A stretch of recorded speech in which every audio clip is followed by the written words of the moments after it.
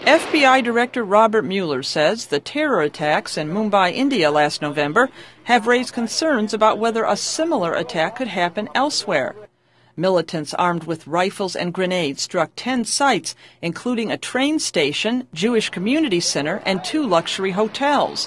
Almost 200 people were killed and more than 300 wounded. This type of attack reminds us that terrorists with large agendas and little money can use rudimentary weapons to maximize their impact. Mueller spoke at the Council on Foreign Relations, a foreign policy research group in Washington, D.C. He said the tribal areas of Afghanistan and Pakistan pose the greatest threat of terror attacks. But he said there is growing concern about people around the world who support al-Qaeda.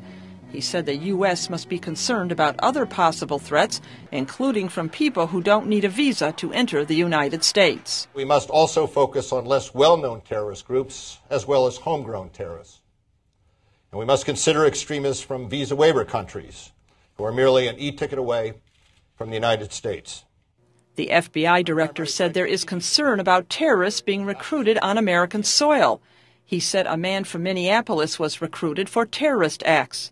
Minneapolis has the largest Somali population in the United States. Somalia has been engulfed in civil conflict for years.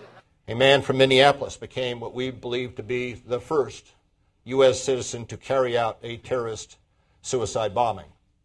The attack occurred last October in northern Somalia, but it appears that this individual was radicalized here in the United States in his hometown in Minnesota. Mueller said men from other communities in the United States have been recruited to fight in Afghanistan, Iraq, and Yemen. He said the FBI is trying to counter that through increased contact with and better understanding of Muslim communities in the United States. Deborah Block, VOA News, Washington.